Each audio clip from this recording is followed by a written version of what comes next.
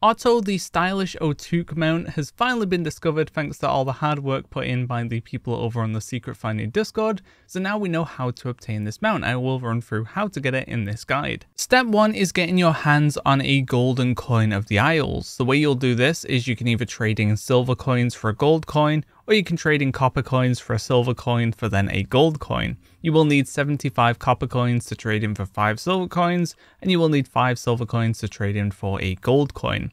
Once you have your gold coin, you'll be able to purchase an immaculate sack of swag treasures from the Great Swag in Unaran Plains, and that once opened will guaranteed give you your Aquatic Shades.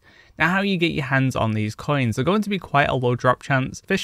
Fishing in the Dragon Isles will give you a chance of getting your hands on the copper coins. There are also very rare schools called like treasure schools, and these will have a much higher chance of dropping coins from them as well.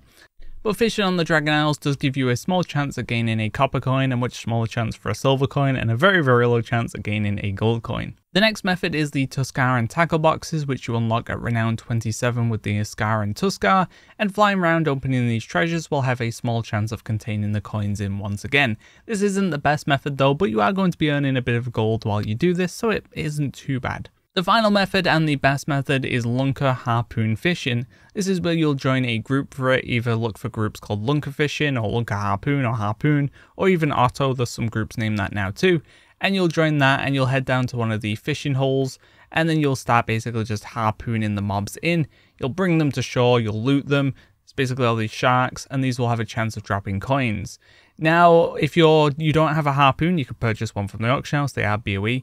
Or you can use your spells. If you are going to use spells to tag the mobs though, keep 2 things in mind. First of all, take off all your gear so you're not doing very much damage, and try to use your lowest damaging spells, so something like a Moonfire, a Flame Shock, something where you're going to be doing very minuscule damage to the mob. If too many people are doing damage, the mobs will die too quickly before everyone gets to pull it in with the harpoon, and it just becomes unbalanced. So do keep that in mind. If you see there's too many people dealing damage, then you might want to be one of the people kind of helping with the harpoon instead.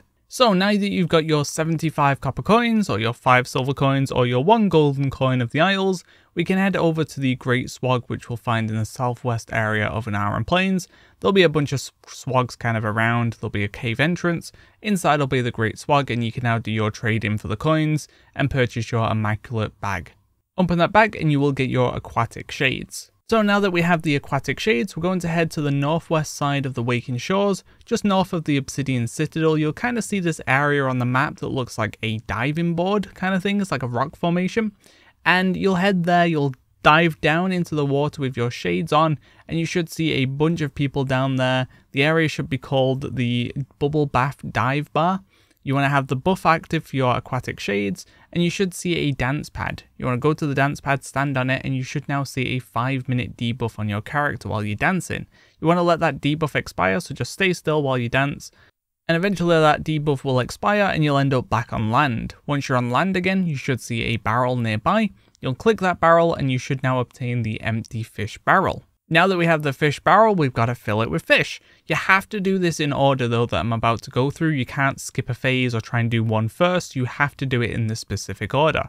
So the first step is to get 100 Frigid Floe Fish, and you'll fish these up from Iskara in a span. So head over there, start fishing, and get your 100. I was basically doing this with very basic fishing. I don't have any accessories, any tools, any fishing pole, and I had like 50 skill. And it did take a bit of time, but we got there eventually. It was one every I'd say about every 3 out of 4 casts were a Frigid Floe Fish. And if you don't know about the stuff to make fishing a little bit easier, I definitely would recommend setting that up for this. Step 1 is to set up the interact key in the settings. So press escape, go to options, and there should be a setting to set your interact key. So put it to something random, something that you don't typically use. For this example, we'll use Z.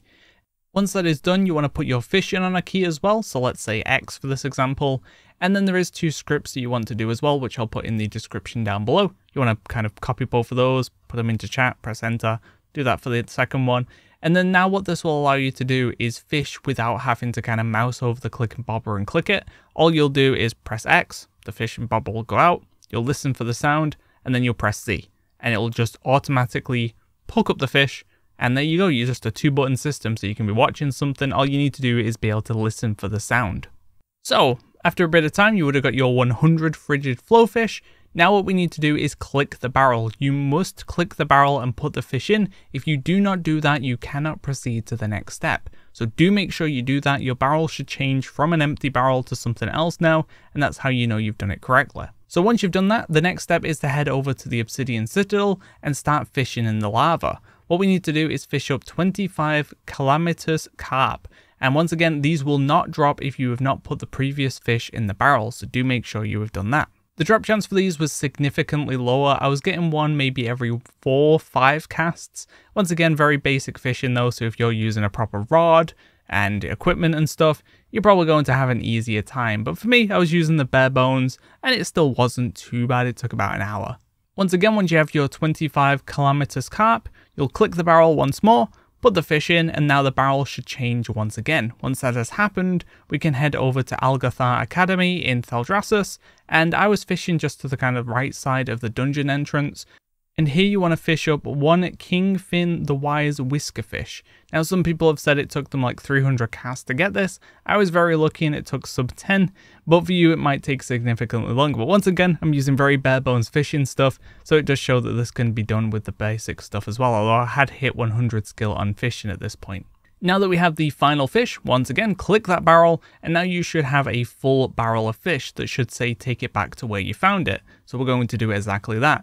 We're going to head over to the Awakened Shores, just north of the Obsidian Citadel. We're going to go to the exact spot where we woke up and first picked up the barrel. We're going to click the barrel and Otto should come running out, it'll eat the fish, and now Otto will have a quest. You'll pick up the quest, you'll hand it in, and now Otto will be in your bags. And Otto is pretty unique. It's one of the only mounts where you can kind of have a slight customization on it like this, where you'll summon it when you have the Aquatic Shades on, and Otto itself will also have the Aquatic Shades on as well. If you don't have the Aquatic Shades on, it'll just be a normal looking ottuk mount.